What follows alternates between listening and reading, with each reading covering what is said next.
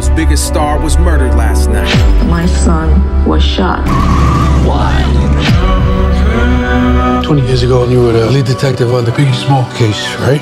Some suspect the shooting of the notorious B.I.G. is retaliation for last year's murder of Tupac Shakur. Biggie didn't have Tupac killed.